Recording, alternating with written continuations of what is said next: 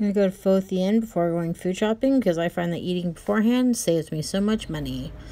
This is one of the places that's in the same mini mall as the food store.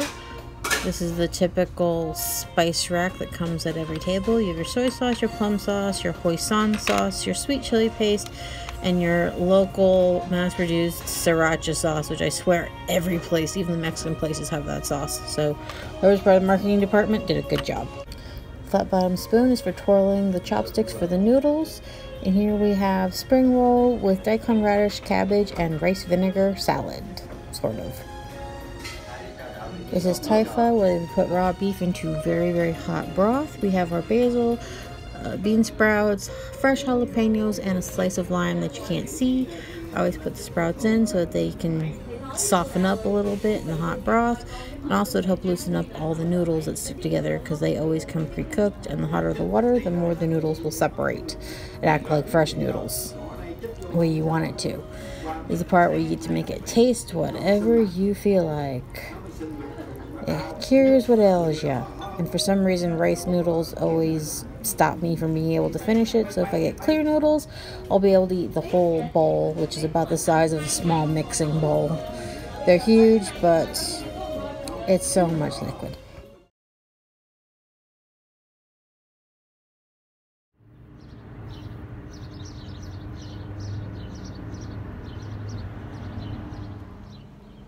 Okay, we were at Pho Thien, or there's a Y in there. I'm not exactly sure how to pronounce it.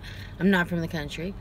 That was your typical Thai pho, where it's where they put the raw meat into the boiling soup broth, and it cooks like instantaneously. And if the broth is not hot enough, it doesn't break down the gluten, so then it doesn't break up the pre-cooked noodle clump. And I like my hot soup, even in summer, because real Thai pho broth, or Vietnam, whichever one, both countries do it very, very well.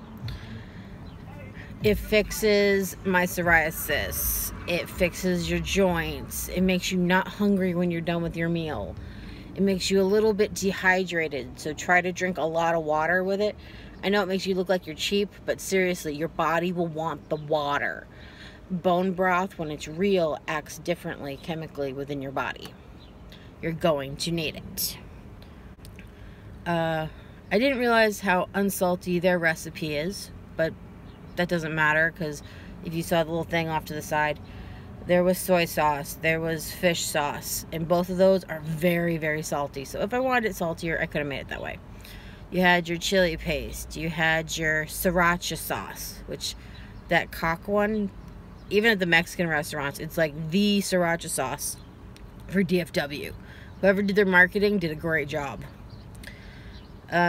Plus, if you notice, there was the lime, there's the bean sprouts, the jalapenos, the basil. It's the most versatile dish ever made, I swear. And it helps with everything, and it fills you up, and it's wonderful. And then you saw the little carrots and the radish, I believe it's daikon radish, they chop up. And then there was the sweet rice vinegar, which is not harsh at all. It really works like a palate cleanser, so you can go from one to the next, with a fresh perspective almost. I think it did somewhat affect whether or not I could taste salt or not. Vinegar does have that effect on me. I don't know if it does on you, but you know it's a real Thai, Vietnamese type restaurant when there are no crab rangoons. Or if they do make them, it's only because they got tired of being asked. Because crab rangoons are actually Chinese. They're not Vietnamese. They're not Laotian. They're not from that part. But they always have some kind of either spring roll or egg roll. They always have that. And except the real ones always have that carrot radish thing with the vinegar. Always, always, always. Chinese restaurant does not have that, because it's not the same culture. But yes, just to make sure that if half the menu's not in English, you know it's a good place. If it's a hole in the wall, usually in a mini mall, you know it's a good place. If it's too frou-frou, I tried eating once at one of the frou-frou places that claimed to have pho, where all the wait staff were like white people. The broth was canned. Because canned broth is mostly water with fake flavoring. There's no collagen. Collagen digests like food, not like water. How do I know this? Because water makes you go to the bathroom within 45 minutes. And if you have to drive all day, bathroom breaks are losing you money. So this is why I know when it's fake. My body done tell me so. And that same fake bowl of pho with their water broth, they had this new age kind of like mushroom noodle that had texture like sandpaper, like really fine sandpaper. No, thank you. Get that the F out of my pho. Not happening.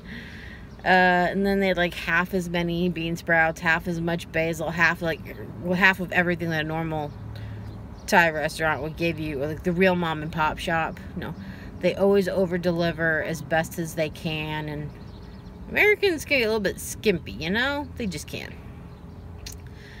So I know there's a lot of very nice, very elegant, very high quality, good flavored, hoity-toity restaurants out there, but I still argue between food trucks and mom and pop shops, or the freshness or the healthiness of the product that you are given. You never know where the small guy can outdo the big fancy restaurant. I still say my fried steak at home can go up against a few, but we'll see if that's true or not. I'm still debating if I should enter in a steak frying competition, because they do exist, and if you go up the ranks, from what I've been told from other competitors, there's money in it. So, but yes, if you're ever near Haltom City, please come. Almost every single pho or little Asian restaurant around here, I've been to all of them, I swear. I just haven't made videos about it because I've been driving for so long. I just go wherever. I try to make it a new place every time, and they're all good. They're all a little bit dilapidated, very, very clean, very well run, very, very fresh ingredients. You don't have to question any of it. They're all good. So if you ever come to the north side of Haltom City, or north side of Fort Worth, it's all good around here, baby. It's all good. You can eat to your heart's content. Now, the reason I eat here today, I need to go food shopping. If I eat first, I save a lot of money. Have a good one.